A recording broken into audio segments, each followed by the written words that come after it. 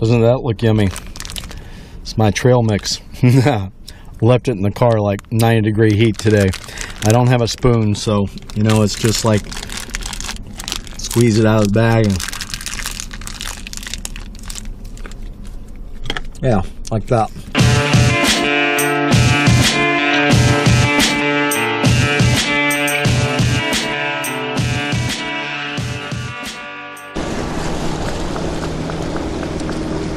There we go.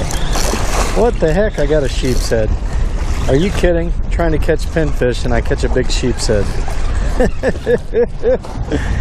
Oh no. This is crazy. Hey fishing friends, JC here with Rad Reeling Fishing.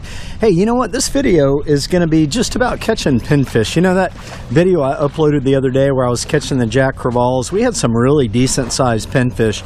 And you know, there are a lot of different methods people use. I actually made a video when I first started this channel. It was called Catching Pinfish on Small Spoons, and you got to check that out because that was like a total surprise to me. I went down there just to see what I could catch on the small spoons and ended up catching a bunch of pinfish. So anyway, yeah, this video is going to be just about how to catch pinfish. Crazy as that sounds.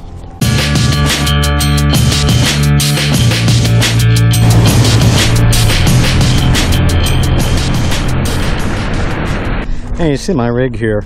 I just tie a sinker on the bottom and two really small hooks because pinfish have small mouths, and actually the pieces of bait should be smaller than that. Alright, so I was just looking at the package. The hook size that I was using to catch those pinfish today is a size 6. Really small hooks, you know, they, like I said, they've got super small mouths. Yeah, let me show you these guys. The ones that I caught, I don't know, I got about 6 or 7 of them in there. I want you to notice something. See how small their mouths are? But I had a couple shrimp tails there. I threw them on there.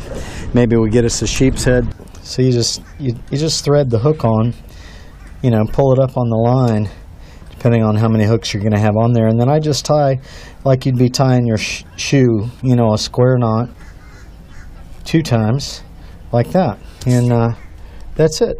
You can put 3 or 4 hooks on there. You don't have to buy a Sabiki rig. You can just make your own rig. There's so many of them out there, man. As soon as it hits the water, oh, that's a big sheepshead or a big snapper. Oh my God, I cannot believe I'm catching these fish, sheepshead, on these little bitty pieces of shrimp. That's amazing. And then once you do that, you tie your hooks on there, then just take an egg sinker or any kind of sinker, you know, small pyramid sinker, or even you can crimp some split shots on there if you want. But always put the sinker on the bottom of the rig, and you can tie that on with square knots or clinch knots or polymer knots or whatever kind of knot. But always put the weight on the bottom of the rig. There we go. Oh my God, another sheepshead. No way. No, snapper. Big snapper, man. He was hungry for that thing. I want a pinfish, not a snapper. See if I can show you this. The weight goes down on the bottom like that, and then the hook is up here, and here's your line that goes out to your fishing rod. And when you get a bite, you'll be able to feel them better because the weight is here, and the bite is actually going to be, you're going to be feeling the bait. You'll feel the weight, but you're going to feel the bite.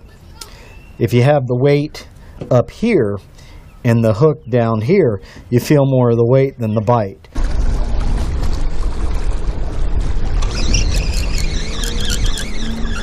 There we go. That's what I'm looking for right there. That's a good one.